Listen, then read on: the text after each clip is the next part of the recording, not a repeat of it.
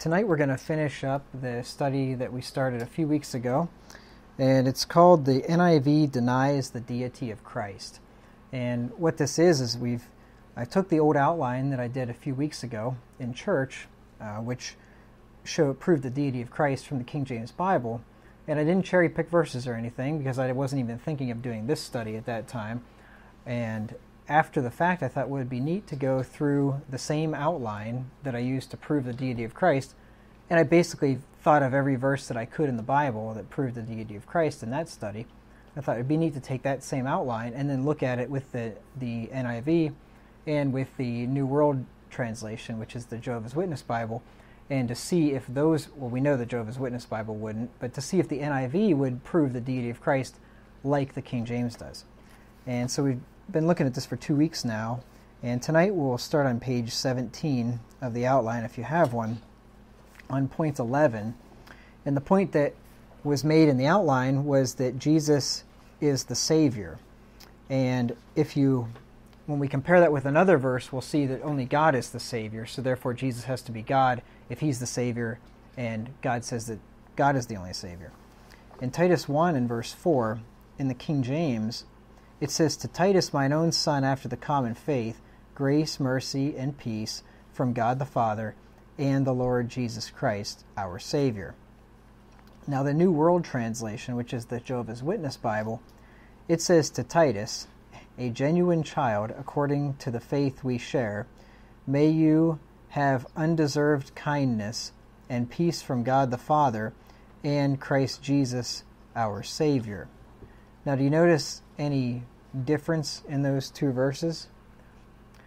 If you weren't paying real close attention, you probably would have read right over it.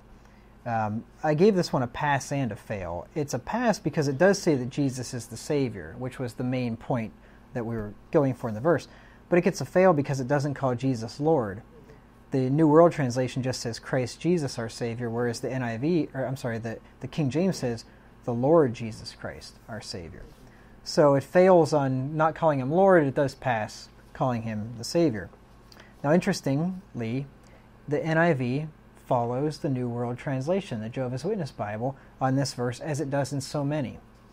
The NIV says, "To Titus, my true son in our common faith, grace and peace from God the Father and Christ Jesus our Savior." So once again, same wording as the Jehovah's Witness Bible, it leaves off the word Lord there. Now the point is that God says that nobody besides God Himself is the Savior. So if you just think about that, if God says there's no Savior beside me, and then Jesus says I'm the Savior, what does that mean? It means that Jesus is God, or else He's lying, one of the two. Isaiah 43 and verse 11, in the King James, this is the Lord Jehovah. He says, "I, even I, am the Lord, and beside me there is no Savior." So if Jesus is called the Savior, that means that Jesus has to be the Lord Jehovah, because God says there is no Savior beside me, and yet Jesus is the Savior. So that means that Jesus is God Jehovah. Now the Jehovah's Witness Bible does say basically the same thing on this one. It says, I am Jehovah, and beside me there is no Savior." So it's interesting, like I said before, when the Jehovah's Witness Bible passes on these verses, it actually fails its own doctrine, because the Jehovah's Witness doctrine is that Jesus is not God.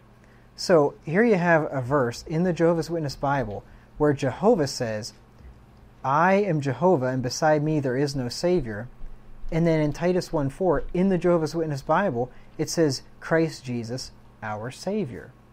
So their own book proves that Jesus Christ is God in their comparing their own scripture. So that's why I say it passes on the point that I was trying to make in the outline, but it actually fails their own doctrine.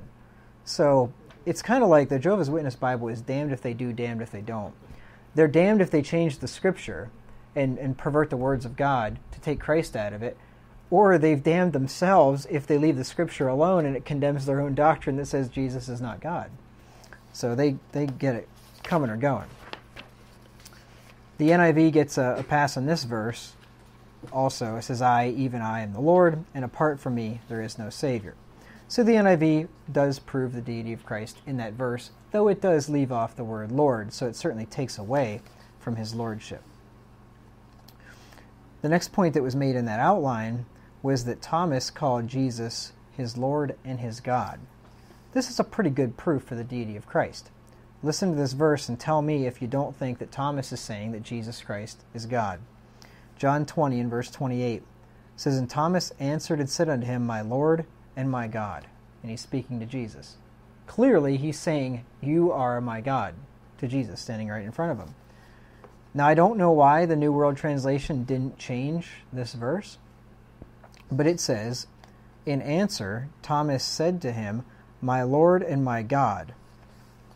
My guess would be, and I've never talked to one of these guys about this verse, they would probably say it was and they put an exclamation point there. So they would probably say it was an exclamation. Thomas was just saying, "My God," or something, instead of actually calling Jesus his God. I'm guessing would be the way that they would explain that away, which is probably why they put the exclamation point there. The NIV likewise says, "Thomas said to him, My Lord and my God," exclamation point. Not every time, but so many times the NIV follows the New World Translation. Every time. And once again, I should have failed it for the exclamation point, because the exclamation point would just give them an out to say, well, he wasn't really calling him God. He was just exclaiming, like, "Oh my God, I'm just so surprised. Like, here you are with you got the marks in your hands and you're actually alive," or something. So I should have probably failed that one. So the things that the apostles said about Jesus Christ would be completely absurd and blasphemous if Jesus was just a man. They couldn't say the things about him that they said. And I'll give you some examples of some of the things that they said. And this is great because the NIV and the New World Translation just fail one after another. Here are plain declarations from the apostles that shows that Jesus is God. NIV just one after another. Fail, fail, fail. So let's look at some of these here. Ephesians 3 and verse 9. The King James, it says, "And to make all men see what is the fellowship of the mystery, which from the beginning of the world hath been hid in God, who created all things by Jesus Christ." So this verse says that God created the world and all things by Jesus Christ, that Jesus Christ is the Creator God. Now, if you can believe that, if you can imagine this, the New World Translation changes this verse, because this one would flat out contradict their doctrine. It says, "And should make everyone see the administration of the sacred secret that has been hidden through the ages in God, who created all things." They left off three very important words. The King James says he created all things by Jesus Christ. They leave that off. The NIV says the same thing as the New World Translation. "And to make plain to everyone the administration of this mystery, which for ages past was kept hidden in God, who created all things." Once again, the NIV follows the New World Translation. It's so funny to me, and I've made this point before, but I'll make it again, that most Christians would take the New World Translation and say that thing is not a Bible, that it has clearly been corrupted to take away the deity of Christ. And that's an indisputable, incontrovertible fact. And most Christians that know anything about the New World Translation would say that. And like I said with Bible Gateway, it's a popular Bible website, and they've got dozens of Bible versions on it, almost every Bible version under the sun. They don't have the New World Translation on that because they recognize that it's just a complete perversion of the Scripture. It's so funny to me, though, that the NIV follows that New World Translation so many times, has the same corruptions in it, takes away the deity of Christ the same way. But the same Christian that would throw that New World Translation in the fire and say this thing's a corruption of the Word of God would hold up his NIV and say, "I believe in the inspired, infallible, inerrant Word of God," or whatever, and talking about the NIV, and it says the same thing. All right, Hebrews 1 and verse 2. It says, "Hath in these last days spoken unto us by his Son, whom he hath appointed heir of all things, by whom also he made the worlds." So this says God made the worlds by his Son, by Jesus Christ. And we know that it was Jesus Christ, the Word, that made the worlds. It says that in the beginning was the Word, and the Word was with God, and the Word was God. All things were made by him, and without him was not anything made that was made. John 1, 1 and 2. Now let's look at the New World Translation, Hebrews 1, 2. It says, now at the end of these days, it doesn't even say in these last days, at the end of these days, but anyway, he has spoken to us by means of a son, not by his son, but by means of a son, just somebody. Every man is a son, so if God spoke to us by any person, it could be said that he spoke to us by a son. I mean, this thing, to go over all the errors in the New World Translation would take us all night, but anyway, whom he appointed heir of all things, and through whom he made the systems of things. He made the system. The King James says he made the worlds. The New World Translation says he made the systems of things. Okay. Well, I failed this one because it uses the word through instead of by. You notice that the King James says by whom also he made the worlds. The New World Translation says through whom he made the systems of things. Now, by and through can mean similar things sometimes, but if you think about it, if you say God made the worlds by Jesus Christ, he's saying that Jesus made them. But if you say he made them through Jesus Christ, you could almost look at it as Jesus was just kind of the mechanism that God made things, but he just kind of went through Jesus to do it.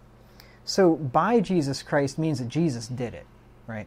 Through Jesus Christ means that God kind of did it working through him. You could easily see that explanation. And I guarantee you that's why they say through instead of by. Because the through fits the Jehovah's Witness doctrine, because that's exactly what the Jehovah's Witness say, that God used Jesus, that God created Jesus first. Before the world was created, God first created Jesus, and then used Jesus. Through him created the rest of the world. So that's Jehovah's Witness doctrine. Interesting thing is, the NIV says the same thing. It says in Hebrews 1:2, but in these last days he has spoken to us by his Son, whom he appointed heir of all things, and through whom also he made the universe. So the NIV follows the New World Translation again. So they both get a fail on that one. Pastor? Yeah. I don't know, you might address this at some point. It might be a stupid question.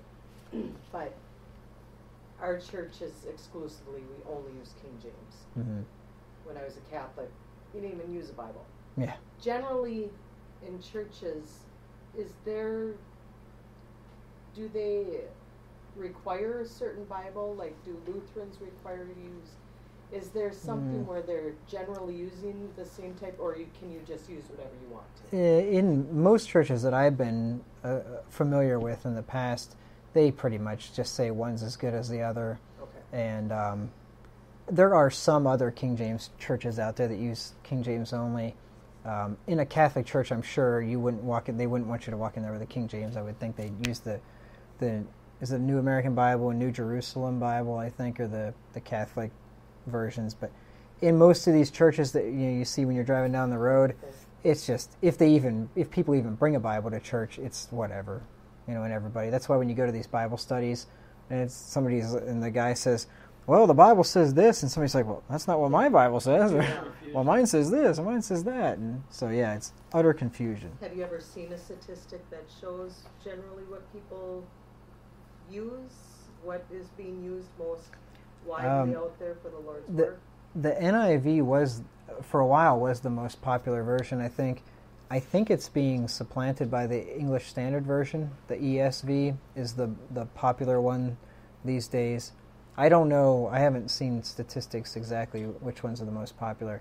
I think, unless this has recently changed, the King James is still the most widely sold Bible, though, I think. And for a long time, it was the most widely sold book, period. It may still be. I don't know. So, yeah, I don't know. People still like them, which is good. But yeah, and the church that I grew up in, it was just people in the pews. They had NIVs, but everybody had a different version. And the pastor was preaching out of a King James towards the end before I left, which is good. But yeah, for the most part, it's all Bibles are created equal. We think that some are created more equal than others, but to to use an Animal Farm reference if you've ever read that book. Anyway. Watching on YouTube, I noticed that they would use different. One group is using 2 or 3 different Bibles. Well, you'll find what they'll do is they'll use whatever version proves the point that they want to make. So, and you'll see this I see this in books all the time. The authors, if they don't use the King James, they'll usually use whatever, and you'll see them quoting different versions. And the reason is they like this one says it a little better, so they can make their point better. So rather than just going to the Bible and letting the Bible make their doctrine for them, they come up with their doctrine and then go find a Bible that will support whatever point they want to make. 1 Corinthians 8 and verse 6 is the next verse. It says, "But to us there is but one God, the Father, of whom are all things, and we in him, and one Lord Jesus Christ, by whom are all things, and we by him." So it says that the Lord Jesus Christ, all things are by him. So this is a tacit admission that Jesus is God, because you see the contrast here. They say we believe in one God, of whom are all things, and one Lord Jesus Christ, by whom are all things. So if all things are of God and all things are by Christ, what's that tell you? It tells us that Christ is God. But the New World Translation, once again, changes by to through. It says, "There is actually to us one God, the Father, from whom all things are, and we for him. And there is one Lord, Jesus Christ, through whom all things are, and we through him." So I've already explained the difference between by and through. So they can fit their doctrine into that by changing by to through. The NIV does the same thing. It says, "Yet for us there is but one God, the Father, from whom all things came and for whom we live.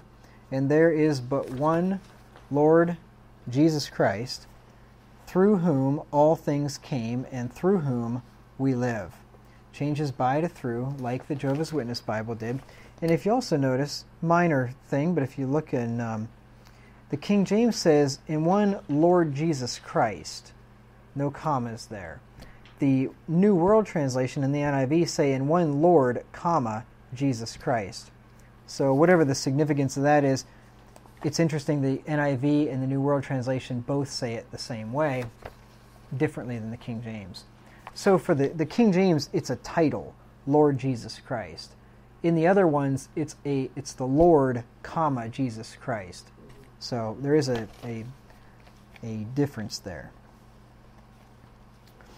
Right, here's the next one, Colossians 1 and verse 16. It says, "For by him," that's by Christ, "by him were all things created, that are in heaven and that are in earth, visible and invisible, whether they be thrones or dominions or principalities or powers, all things were created by him and for him." Clear statement that Jesus Christ is the Creator God, right? New World Translation, Colossians 1:16. "Because by means of him all things were created, in the heavens and on the earth, the things visible and the things invisible, whether they are thrones or lordships or governments or authorities, all things have been created through him and for him." So, number one, we see the through being replaced, the by being replaced by through. But here's another one. I don't know if you noticed this one. This is so subtle. You read right over it and you don't notice. Let me read it again. "Because by him all other things were created." All other things. See, in the Jehovah's Witness doctrine, Jesus is one of the things that was created. God created Jesus as the first thing, and then through Jesus created all other things. That's Jehovah's Witness doctrine. All other things. So all they had to do is add in one little word, one little 5-letter word, other, and they changed the entire meaning of the text. This is why when I first read over this, I read over it and didn't even notice it. And then I got looking, I'm like, oh, they added a word in there, and that totally changes the doctrine. The NIV follows suit. It doesn't add other, but it does change by to through. It says, "For in him all things were created, things in heaven and things in heaven and on earth, visible and invisible, whether thrones or powers or rulers or authorities, all things have been created through him and for him. So once again, changes by him to through. And it says, oh, see, here we go. There's another change there too.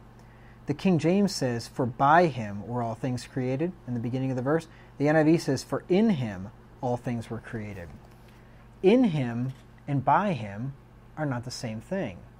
In him can lend to the Jehovah's Witness doctrine, once again, God worked in Christ or something, but by him shows that Jesus did it himself. So once again, the NIV follows the New World Translation. Of course, we know that God created all things. Genesis 1:1, in the beginning God created the heaven and the earth. The New World Translation and the NIV managed to get this one right, except they do say heavens instead of heaven. The King James says God created the heaven and the earth, and then he created the heavens after that. He created the stars, which are in the heavens. He created the atmosphere, which is called the heaven. He separated the waters from below, the waters from above from the waters from below, and he called that the firmament heaven. So the Bible teaches that there are three heavens.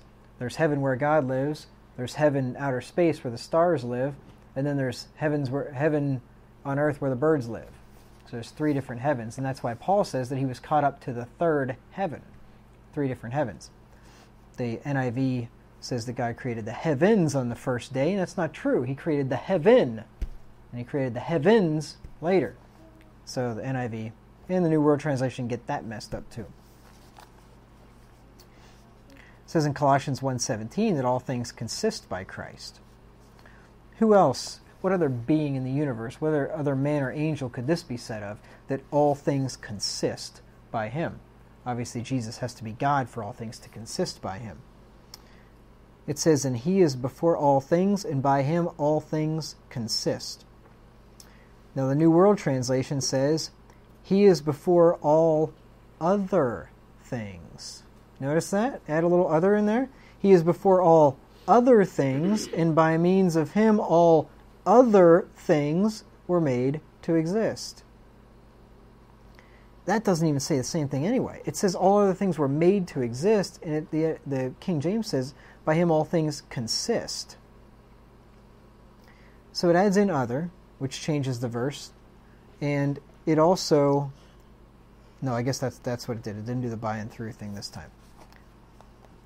The NIV fails in this one too. It says, he is before all things, and in him all things hold together. Once again, they've changed by to in. The King James says, by him all things consist. Jesus is doing it. He's the sovereign ruler of the universe, and he's holding everything together. But the NIV says, in him all things hold together.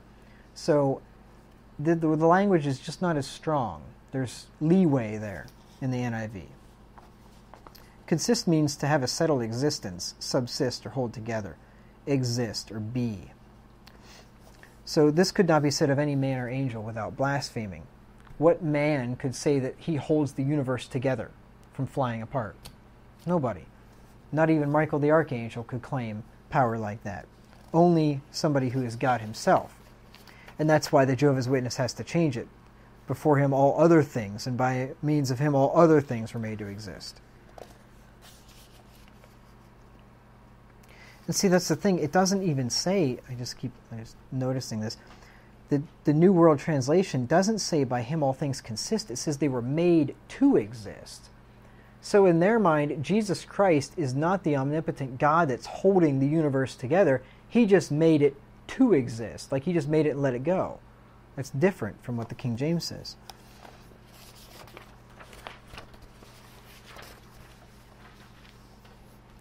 It says in Colossians 1:18 that Christ has the preeminence in all things. It says, and he is the head of the body, the church, who is the beginning, the firstborn from the dead, that in all things he might have the preeminence. Preeminence is higher rank or distinction, priority of place, precedence, or superiority. This is declaring the omnipotence of Jesus Christ. He has the preeminence. He's the boss. He's the ruler of the entire universe. And who is the ruler of the entire universe? God is the ruler. So if Jesus has the preeminence, it's claiming, the King James is saying that he's God. If you can imagine, the New World Translation fails in this one. It says, and he is the head of the body, the congregation. He is the beginning, the firstborn from the dead, so that he might become the one who is first in all things. It doesn't say he has the preeminence. The one who is first. The NIV actually gets a pass in this one. It says, in everything he might have the supremacy. So, which is a word that's pretty well similar to preeminence. So, I give the NIV its due. If it actually gets something right, a blind squirrel finds a nut once in a while, stop clocks right twice a day, so I give it its due. It says in Colossians 1:19 that in him all fullness dwells. It says, for it pleased the Father that in him should all fullness dwell. So we'll read here in the next verse what this is talking about here when it says, in him the fullness of the Godhead dwelleth bodily. But first in this one, in him all fullness dwells. Interestingly enough, the New World Translation in the NIV, get this one right. New World Translation says, because God was pleased to have all fullness to dwell in him. And the NIV says, for God was pleased to have all his fullness dwell in him. So I don't have a bone with them to pick on that one. But the next verse, Colossians 2:9, where it explains what this fullness is, that it's the fullness of the Godhead bodily, then they both fail. So they get one verse right. They get Colossians 1:19 right, that doesn't explicitly say that it's the fullness of God dwelling in him. So they can get that one right, because you couldn't really prove maybe that Jesus Christ is God with that verse alone. But then the verse that you compare that with to prove it, they mess that one up. Colossians 2:9. In the King James it says, for in him dwelleth all the fullness of the Godhead bodily. Now God's omnipotent, God's omnipresent, which means he's everywhere. If in Christ dwells all the fullness of God, that means that Christ has to be omnipotent and that Christ has to be omnipresent.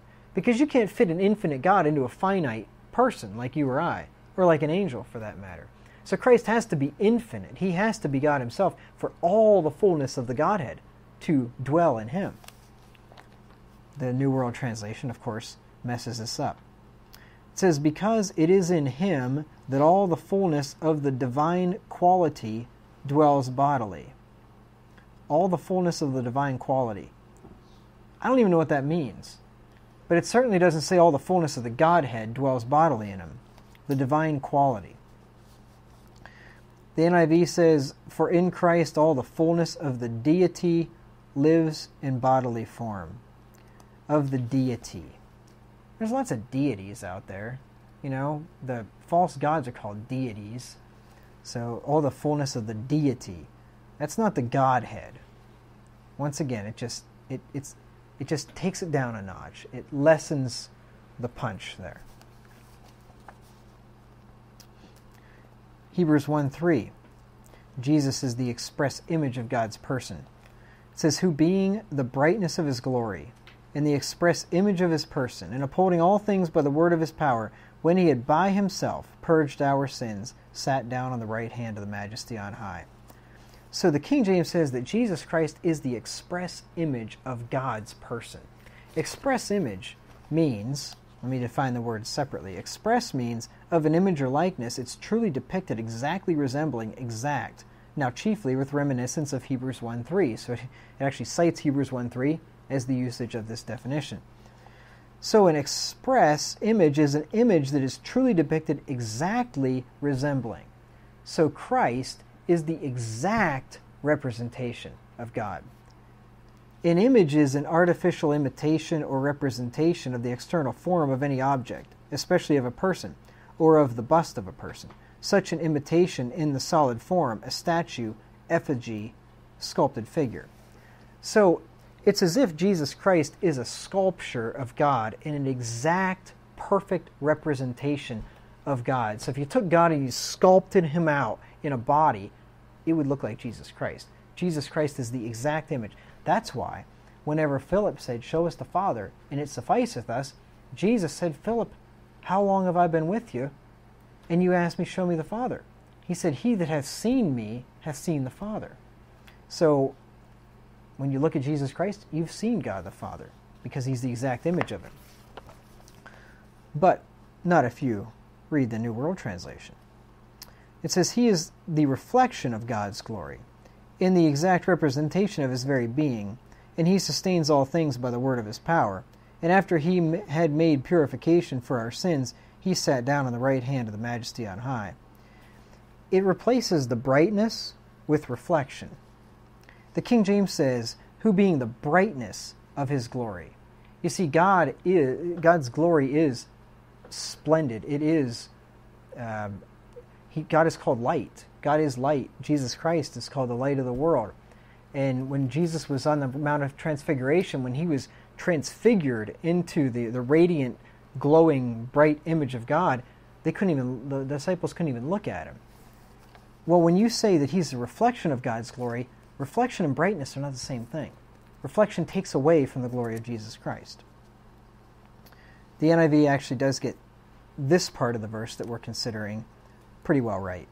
It says, the Son is the radiance of God's glory and the exact representation of his being, sustaining all things by his powerful word. After he had provided purification for sins, he sat down on the right hand of the Majesty in heaven. See, that King James says, when he had by himself purged our sins. The NIV says, when he had provided purifications for sins. It doesn't say by himself, and it doesn't say our sins. He just purified sins. The King James specifies whose sins they were. They were particular people's sins, our sins, and he did it all by himself. Once again, showing the power, the divinity of Jesus Christ, purging sins by himself. But not in the NIV. I think the Jehovah's Witness one fails on that one too. After he had made purification for our sins. So it at least gets the our part right, but it doesn't say by himself. Big surprise. Hebrews 1:4, it says that Jesus is made so much better than the angels. It says, being made so much better than the angels, as he hath by inheritance obtained a more excellent name than they. The New World Translation says, so he has become better than the angels, to the extent that he has inherited a name more excellent than theirs. Once again, it takes away from the deity of Christ. It takes out so much. No pun intended, but it takes out the words so much. It also takes out so much stuff, but it does take out the words so much. Let me read it. In Hebrews 1:4 in the King James, it says, being made so much better than the angels. But in the New World Translation, it says, and he has become better than the angels. Not so much better, just a little bit better. You see, God is so much better than the angels, but not in the New World Translation. It seems as if he may have been at the same level as the angels and then has become. Oh, yeah. Like he somehow attained something more than the angels. Well, it does say in the book of Hebrews that he was made a little lower than the angels, and then when he was glorified above the angels. So that part would be true, but it doesn't say that he was made so much better. Mm-hmm. It's like in the New World Translation, he was just made just better, a little bit better. Mm-hmm. Not all that much of a distinction between Jesus and the angels in the New World Translation. The NIV says, so he became as much superior to the angels as the name he has inherited is superior to theirs.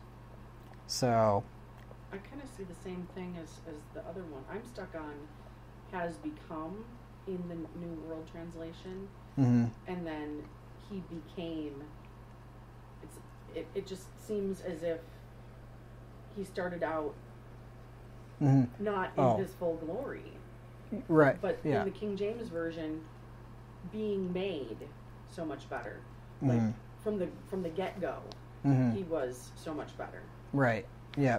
And and has become, and it doesn't specify when he became better than the angels in these other versions. Right. Yeah.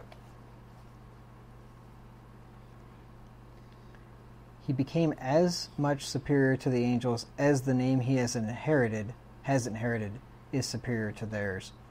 So it doesn't, even that doesn't necessarily say that he's become so much better, that he is so much better than the angels. They kind of, in a roundabout way, saying, well, he's as much superior to them as his name is superior to them. And you're like, okay, well, how much superior is his name? Like, you know, I mean, it's just like, there's just another layer of the onion in the NIV that you have to peel back to try to figure out what exactly they're saying. So I should have failed it. I did pass it on that one. I actually probably should have failed it. I'm a softie, I guess. As much as I hate the NIV, you'd think I just fail it every time, but I'm trying to be somewhat fair here. All right, Titus 6:15 through 16. Not Titus, 1 Timothy, pardon me. It says here that Jesus is the blessed and only potentate. It says that thou keep this commandment without spot, unrebukable, until the appearing of our Lord Jesus Christ, which in his times he shall show, who is the blessed and only potentate, the King of kings and Lord of lords, who only hath immortality, dwelling in the light which no man can approach unto, whom no man hath seen nor can see, to him or to whom be glory and power everlasting. Amen. Now the New World Translation changes this one around a little bit and fails. It says, to observe the commandment in a spotless and incomprehensible way until the manifestation of our Lord Jesus Christ, which the happy and only potentate will show in its own appointed times. He is the King of those who rule as kings, and Lord of those who rule as lords, the one alone having immortality. So this is worded in such a way which it fails to state that Jesus Christ is the blessed and only potentate. Because he says there, the manifestation of the Lord Jesus Christ, which the happy and only potentate will show in his own appointed time. So it doesn't, what they're saying, I think, they've changed it to say that God is the only potentate and God will show Jesus Christ in time. See, it doesn't say, the King James says flat out that that Jesus Christ is the blessed and only potentate.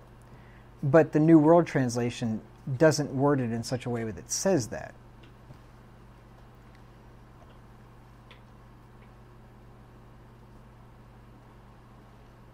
So yeah, look at what it says there in the King James. It uses the word who. Who is the blessed and only potentate? The New World Translation says, which the happy and only potentate will show. So just a little change there would be enough for them to say, well, the only potentate is God himself, not Jesus Christ. You might think I'm straining at a gnat here, but this is how the devil does it. He just changes it just enough that it changes the text, and you couldn't make the point anymore from these Bibles. The NIV does something similar here. It says, to keep this commandment without spot or blame until the appearing of our Lord Jesus Christ, which God will bring about in his own time, God the blessed and only ruler, the King of kings and Lord of lords, who alone is immortal. See, the NIV is even worse. The NIV does not say that Jesus Christ is the blessed and only potentate. It says that God is the blessed and only ruler. It doesn't say that Jesus Christ is at all. It changes who to God, which fails to state that Jesus is the blessed and only potentate. So in this case, the NIV is actually worse than the New World Translation.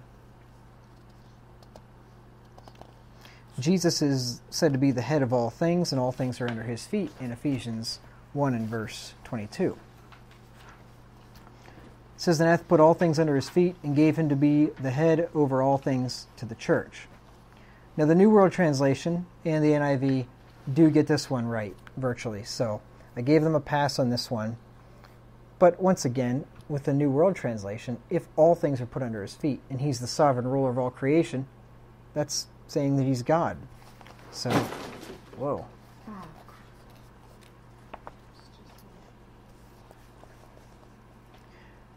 All right, next point.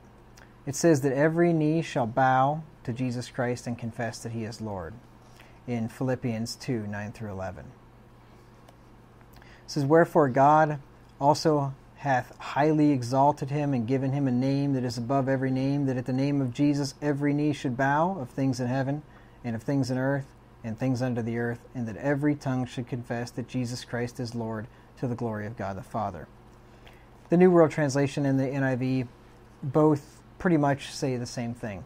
So they are, in a sense, upholding the deity of Christ in this verse that's saying that every soul will confess that Jesus Christ is Lord.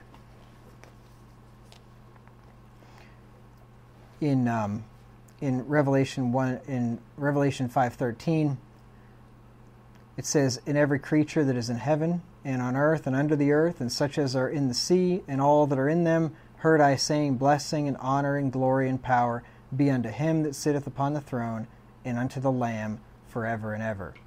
And the other ones get that one right as well too, which is a maybe not a proof text, but is certainly a reference text to Jesus Christ. Being God and being worthy of all honor and glory and blessing and power. It says in Romans 14:10 through 11 or 10 through 12 that we will all stand before the judgment seat of Christ and give an account to ourselves to God. So the King James here shows us by reading this whole section, this whole 3 verses here, this passage, shows us that Christ is God. But the New World Translation and the NIV do not show that, and I'll show you how. Romans 14:10 through 12.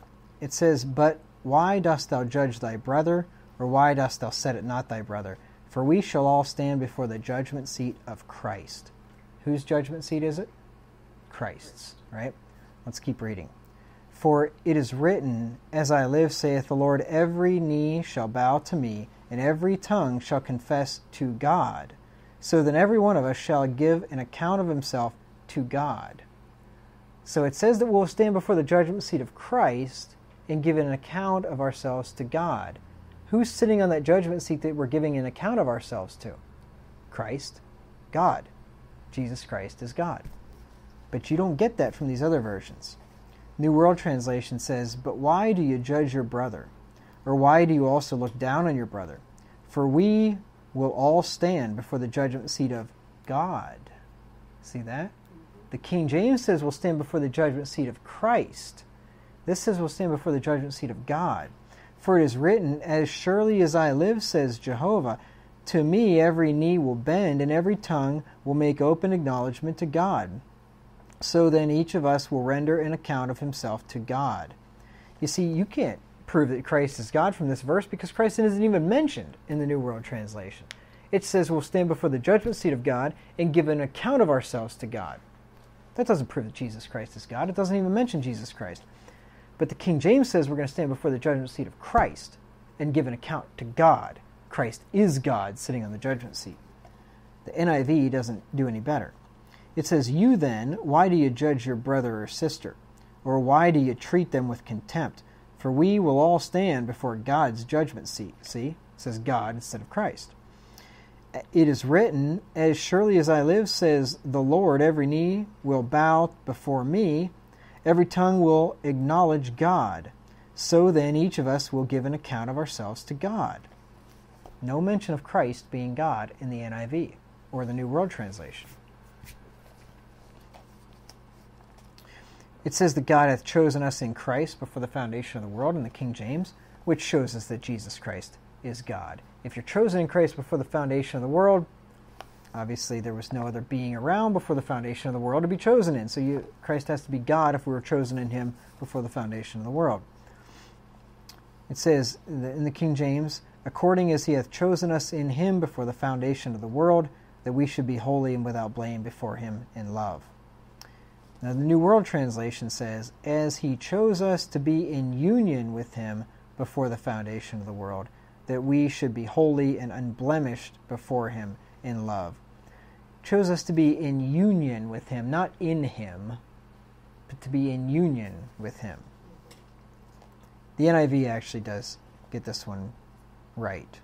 Close to it anyway, even though the wording is not as nice as the King James. It says, "For he chose us in him before the creation of the world, to be holy and blameless in his sight." The King James says that Jesus Christ abolished the old covenant in his flesh. So when Jesus died on the cross, that Old Testament law of Moses died along with him. He abolished it. He put it away. It says it was done away, and we're no longer under that old law of Moses anymore. It says in Ephesians 2:15, having abolished in his flesh the enmity, even the law of commandments contained in ordinances, for to make in himself of twain one new man, so making peace. Remember, the point is that only God can abolish his own law. Nobody else can abolish God's law. It's God's law. But Jesus could abolish God's law because Jesus is God. Now, the New World Translation gets a pass on this, but the NIV gets a fail on it. So here the New World Translation is better than the NIV. It says, by means of his flesh he abolished the enmity, the law of commandments consisting in decrees, in order to make the two groups in union with himself into one new man, and to make peace. So, the New World Translation says that Jesus Christ abolished God's law. They are really admitting that Jesus Christ is God, because only God can abolish his own law. But the NIV doesn't even say that he abolished it. It says, by setting aside in his flesh the law with its commandments and regulations. His purpose was to create in himself one new humanity out of the two, thus making peace. It changed abolished to setting aside. Abolished means to do away with, to just get rid of it entirely. The NIV says he set it aside, like he may use it again sometime. Just kind of put it over here. Don't harm it or anything. Just leave it intact, and then in the millennium we'll bring that thing out again whenever the Jews are ruling the world again in the millennium. I don't know if that's where they're getting at, what they're getting at, or what. But anyway, I wouldn't be surprised. I wouldn't be surprised at all.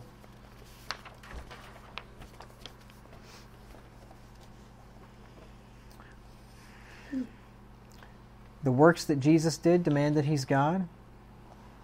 Actually, the New World Translation passes on this one too. Luke 8:39, it says, Jesus said, return to thine house. This is after he healed a guy. Return to thine own house, and show how great things God hath done unto thee. And he went his way and published throughout the whole city how great things Jesus had done unto him. So Jesus tells him, tell everybody what God did, and he goes and tells them what Jesus did. Put it together. Jesus is God. The New World Translation actually gets this one right. It says, go back home and keep on relating what God did for you. So he went away, proclaiming through the whole city what Jesus had done for him. Now it does omit great things. The Bible said, the King James says, how great things God hath done. And in the New World Translation, it just says, relate what God did for you. But still, it does, Jesus in the New World Translation says, tell him what God did, and then he went and told him what Jesus did. It's kind of hard being a New World Translation translator because you have to, first of all, understand the Bible well enough to understand to recognize all the verses that are declaring the deity of Christ, and then you got to take them all out. And sometimes they miss them. Hey, nobody's perfect all the time, right? So they didn't quite succeed in completely obliterating Jesus Christ out of the Bible. The NIV actually gets this one right too. Now, of course, we're told in Psalm 72 and verse 18 that only God can do wondrous things. So when we see these examples of Jesus doing wonderful things, amazing, astonishing, miraculous things, we know that only God can do things like that. So this is a proof that Jesus Christ is God. Some of the miraculous things that Jesus did was knowing men's thoughts. It says in Luke 6 and verse 8, but he knew their thoughts. Now, the other Bibles do get this one right. Sort of. The New World Translation says, he, however, knew their reasoning. Reasoning, thoughts, I don't know. I'm not going to split it hairs. So the fact is, if Jesus knew their thoughts in the New World Translation, well, they're admitting that he's God. Who else besides God knows your thoughts? I know sometimes that spouses think that each other ought to know their thoughts, but of course we can't, right?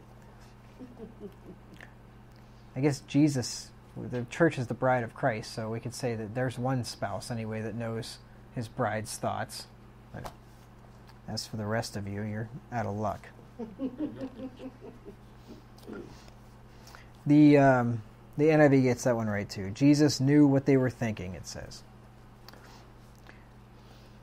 Luke 9:47, same thing, perceiving the thought of their heart. the New World Translation and the NIV get that right. John 2:24 through 25, which says that Jesus knew all men, for he knew what was in man. They get that one right as well. It says in Hebrews 4:12 through 13 that Jesus is a discerner of the thoughts and intents of the heart. It says, "For the word of God is quick and powerful, and sharper than any two-edged sword, piercing even to the dividing asunder of soul and spirit, and of the joints and marrow, and is a discerner of the thoughts and intents of the heart." Now, if you stopped right there, you'd think we're talking about the Bible, the Word of God, right? That's what it says. But you think about it, is this Bible a discerner of the thoughts and intents of your heart? I mean, can this Bible read your mind? No, this Bible, it's paper. I mean, it doesn't read your mind. Jesus Christ, the Word of God, can read your mind. He's living and quick and powerful. He's living and powerful. But the Bible does not read your mind. The Jehovah's Witness Bible actually gets this one right. But the NIV screws it up. Let me read verse 13, though, to finish my thought. It says, "Neither is there any creature that is not manifest in his sight." It uses that pronoun, his, to refer back to the Word of God. The Word of God is quick and powerful, sharper than any two-edged sword, to the dividing asunder of soul and spirit, and it is a discerner of the thoughts and intents of the heart. Neither is there anything not manifest in his sight, in the Word of God's sight.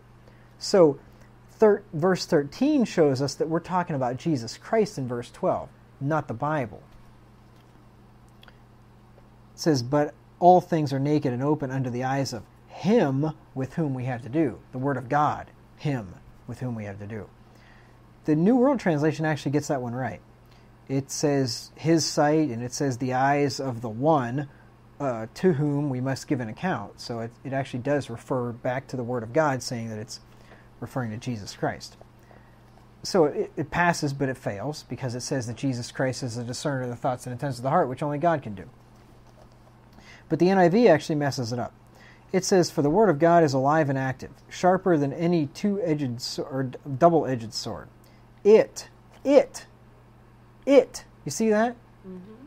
It penetrates even to dividing soul and spirit, joints and marrow. It judges the thoughts and attitudes of the heart. I don't know about you, but my Lord Jesus Christ is not called an it. Now the NIV's quote, Jesus Christ, is called an it. He is an it. But anyway. Verse 13.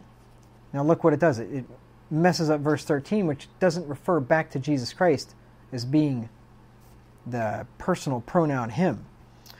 It says, "Nothing in all creation is hidden from God's sight. Everything is uncovered and laid bare before the eyes of him to whom we must give an account." So it changes it to it, says the Word of God is it, and then it says nothing is in creation is hidden from God's sight.